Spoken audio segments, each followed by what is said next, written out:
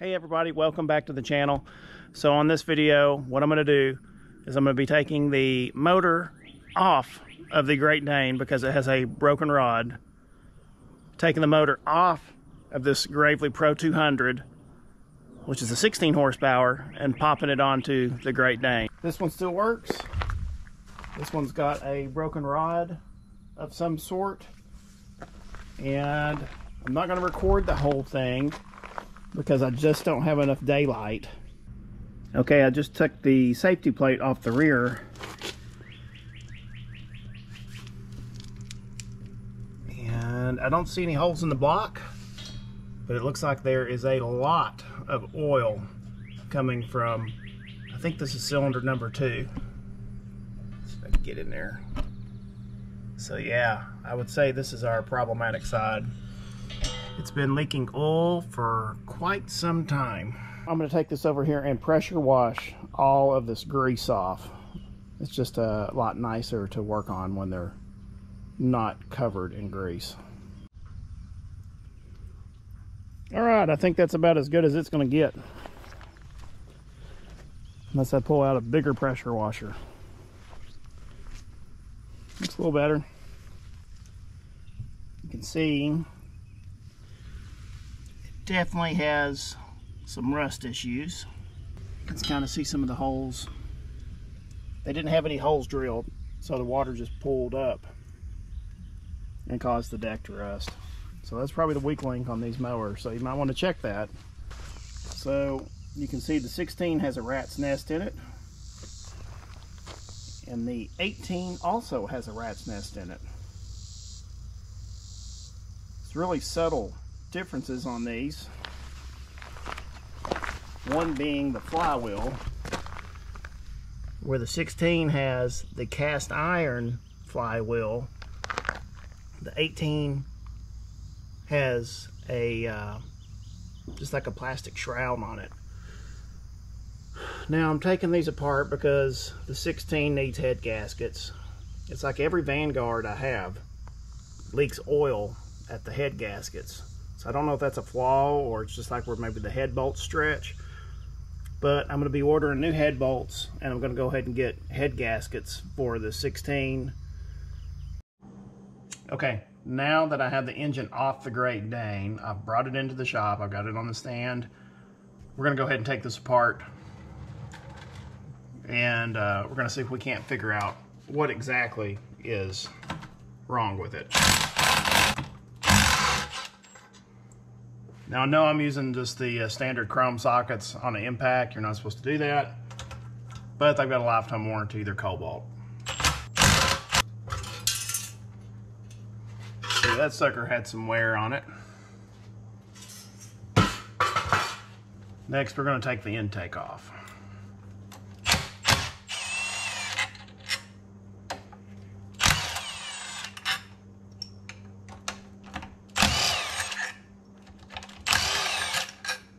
Going to take a little rubber mallet and pop it.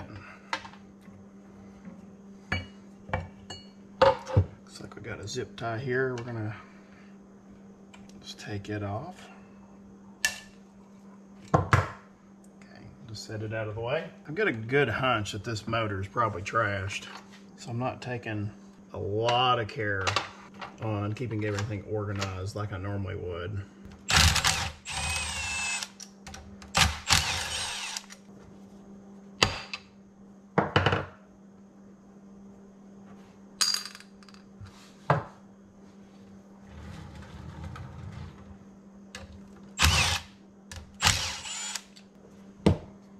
This one's been into before. It's got, can't really see it, but it has RTV.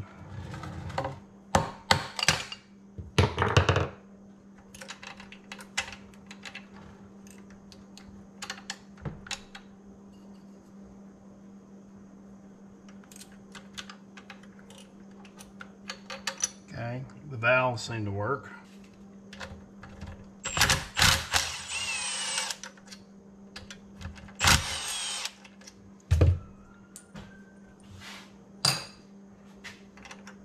Go ahead and pop these lifters loose.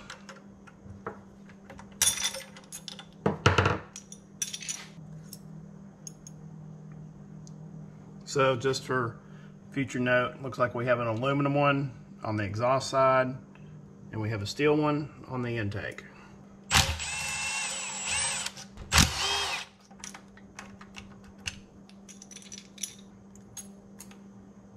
Same thing, aluminum on exhaust and a steel one on the intake.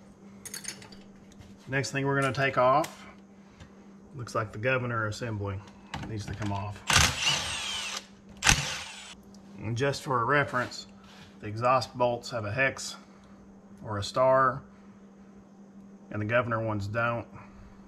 A little bit longer in length. There'll be 4 of those. Take this off. And that one's going to be on until I get this governor arm off. This is the next thing we're going to take off, is the governor arm. Just loosen that one up. All right. I'm actually going to leave the governor arm up here because I do not want to lose those springs. Got a little bit more debris. All right. At this time, I'm going to stop the camera, and I think I'm going to pull you guys a little closer. We're going to proceed to take off the heads. So another 12mm bolt.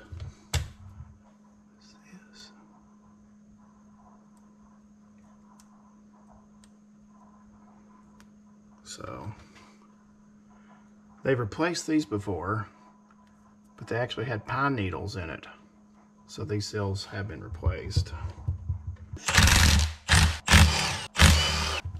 I'm gonna kind of offset a little bit so you can see a little better, I guess.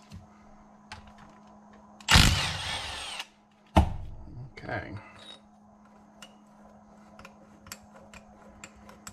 See if the length's different on these. Ooh. Guess we'll just go ahead and get right to, is this cylinder frozen or is it open?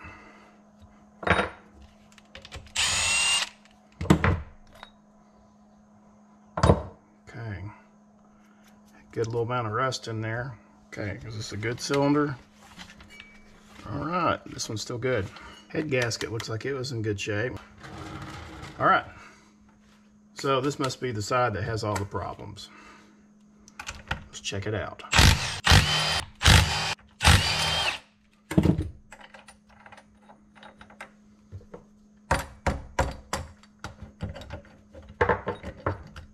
Cylinder's all the way up. Check the difference in the size. Okay, so the size of the bolts are the same. It doesn't really matter. Those will probably get replaced.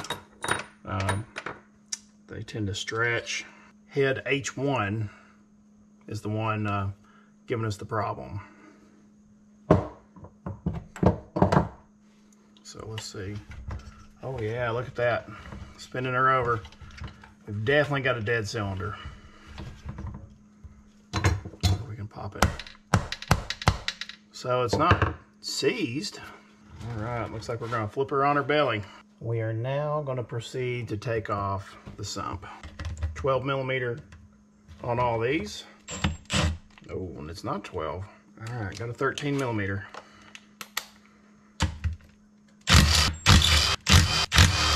Just makes it so much easier to have an impact gun.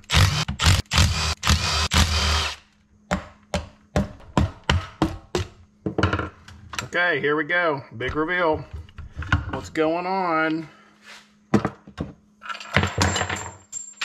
Oop, didn't mean to do that. Almost looks like the bolt sheared off. It's a clean break right there. I wonder if the arm just let go. Let's see what else we got in here. So we got all the parts. Yeah, I wonder if they over torqued this at the factory and it just popped it. Okay. So that one held, but the other one broke, and then this one let go.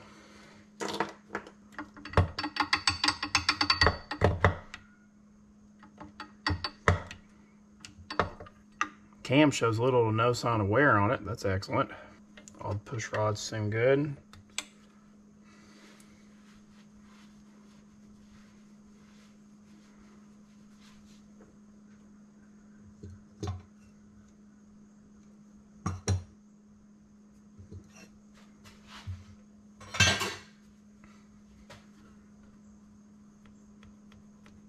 crank doesn't appear to have any scars on it, so I think I could probably just, it's normally a lot easier to do this with the crank out.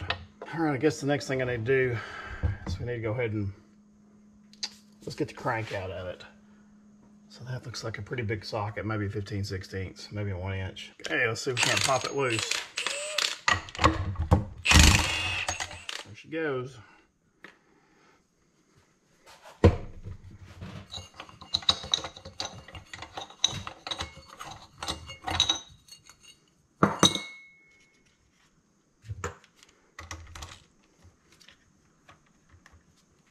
Got two 12 more millimeters in here.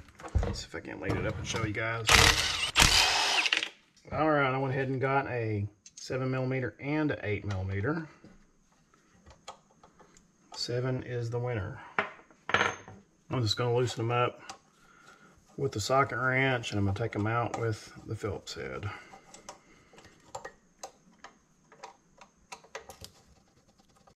This is one of those models that looks like it has a diode.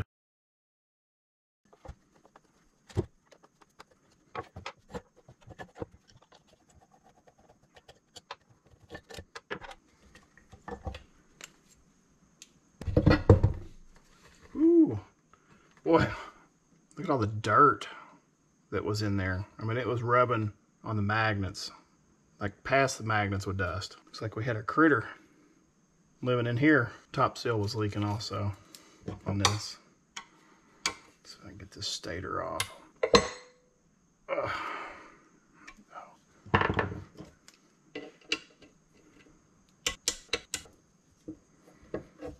All right, found the 10 millimeter.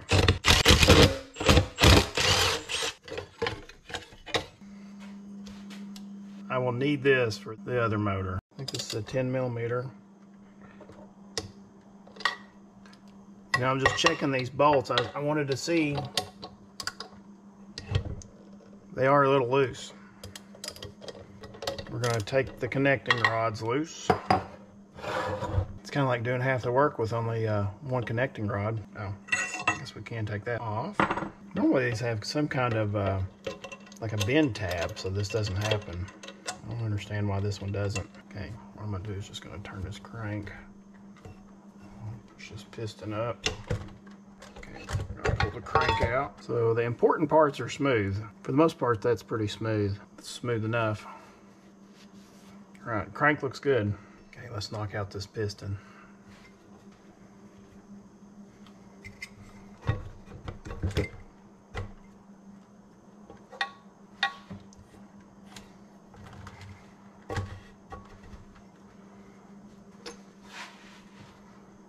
Where it is? Here it is.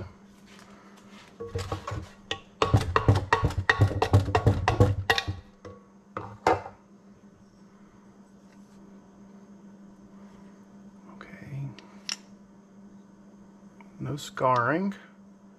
Ooh. So when it grenaded, it did get into that. It pushed it into the side of the crank a little bit. Okay, let me look at the crank one more time. Still smooth. I think the crank's okay. Okay, now let's see what this one looks like. So this one, you can see where it's broken the piston.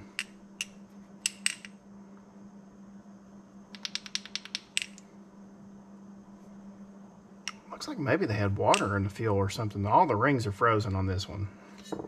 So you can see this one's nice, all the rings float. On this one, they don't. Everything's seized up, so I wonder if water's been down this cylinder. They tried to start it, and it just boogered it up. Let's look at the bore real quick. I don't know if you guys can see it, but it still has the crosshatch on that cylinder. Still has the crosshatch on this one. I don't see any scrapes, so this is definitely a candidate for new piston rods, one new piston, and a ring set, and I think I can get this 18 going again. Anyway, that's going to conclude this video. Thank you guys for watching. Be sure to like and subscribe.